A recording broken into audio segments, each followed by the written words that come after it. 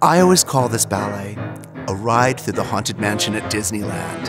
It's scary, it's spooky, but good for families as well. What a wonderful way to celebrate Halloween.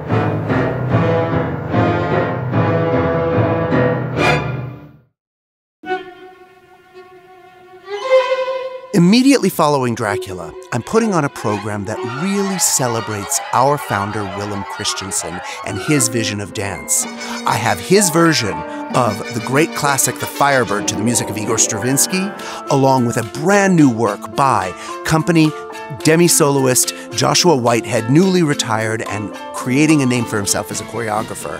And finally, closing the program, the unabashed joy and patriotism of George Balanchine's Stars and Stripes.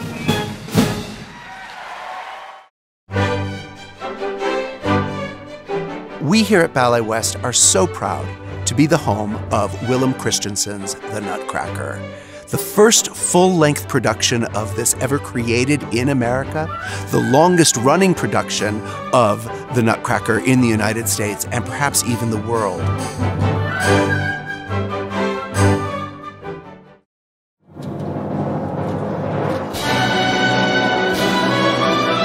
Swan Lake is perhaps one of the most recognized ballets in the world. An amazing and romantic score by Tchaikovsky. It tells the story of a sad prince, a beautiful maiden who can only turn human by the light of the moon, and an evil wizard who has enchanted her.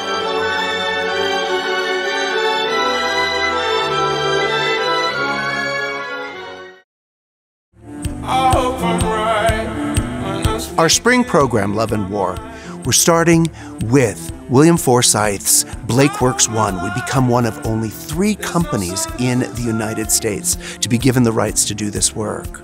The revival of Red Angels that follows is something that has been requested so often by our public.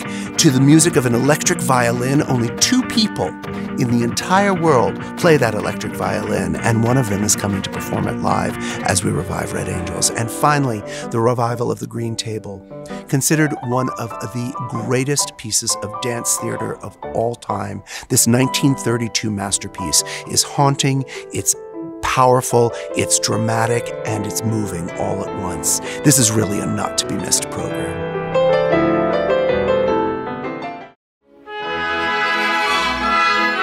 This year, we are bringing back Beauty and the Beast as choreographed by our principal rehearsal director, Pamela Robinson Harris, and Peggy Dolkis. It's a wonderful way for families to come together, to learn about ballet, and have a great evening at the same time.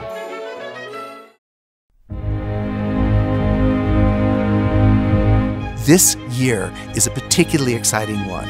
I've entitled it Asian Voices, and we are celebrating Asian choreographers, Asian companies, and companies run by Asian directors. This entire 60th anniversary season has been designed to celebrate the history and the legacy of Ballet West, whether it's brand new works or a revival of a great classic. Really, we always aim to bring something for everyone. Don't miss it.